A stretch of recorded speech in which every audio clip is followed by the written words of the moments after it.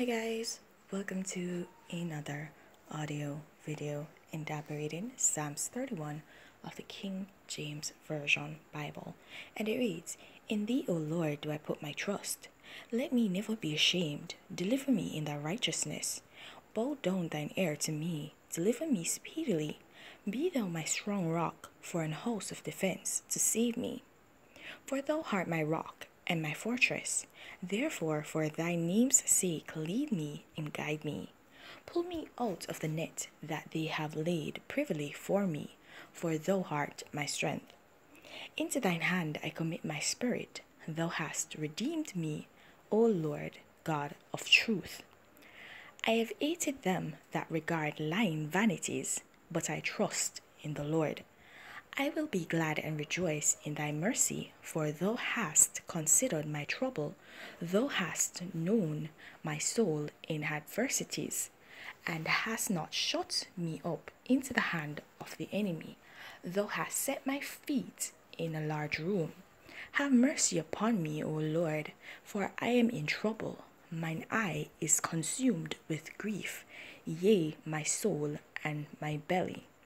For my life is spent with grief, and my years with sighing. My strength faileth because of mine iniquity, and my bones are consumed. I was a reproach among all mine enemies, but especially among my neighbors, and a fear of mine acquaintance. They that did see me without fled from me. I am forgotten as a dead man out of mind. I am like a broken vessel, for I have heard the slander of many. Fear was on every side, while they took counsel together against me. They devised to take away my life. But I trusted in thee, O God. O Lord, I said, thou art my God. My times are in thy hand. Deliver me from the hand of mine enemies, and from them that persecute me. Make thy face to shine upon thy servant. Save me for thy mercy's sake. Let me not be ashamed, O Lord, for I have called upon thee. Let the wicked be ashamed, and let them be silent in the grave. Let the lying lips be put to silence, which speak grievous things proudly and contemptuously against the righteous.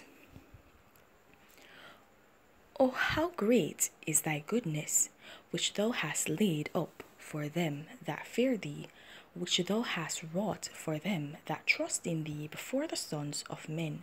Thou shalt hide them in the secret of thy presence from the pride of man. Thou shalt keep them secretly in a pavilion from the strife of tongues. Blessed be the Lord, for he hath shewed me his marvelous kindness in a strong city. For I said in my haste, I am cut off from before thine eyes. Nevertheless, thou heardest the voice of my supplications when I cried unto thee. O Lord, O love the Lord, all ye his saints, for the Lord preserveth the faithful, and plentifully rewardeth the proud doer. Be of good courage, and he shall strengthen your heart, all ye that hope in the Lord." Alright guys, so here we see again where David is again telling us of how God has actually kept him, how God has saved him, how God has preserved him. And even when he thought that the Lord had actually turned his back on him, when he thought that the Lord had basically given up on him, when he thought the Lord had basically turned his back on him, he actually called out. He still continued to call out and have courage in the fact that the Lord will come through for him eventually, and the Lord did do accordingly. And so he's saying to us all, he's encouraging us all to love the Lord. And as we all should know by now, David was a king who encouraged his people to serve God and to trust in God. That's just how he was. That's just the type of king he was. He didn't want God for himself only. he wanted to share God with the people also. He wanted the people to have a level of love for God and have a relationship with God as he had a relationship with God. And so he always welcomes others to praise. And he was the one that set up the psalteries and all those people. He was the one that actually set them apart, if we all recall that. And it wasn't him per se, but it was God that led him to do so.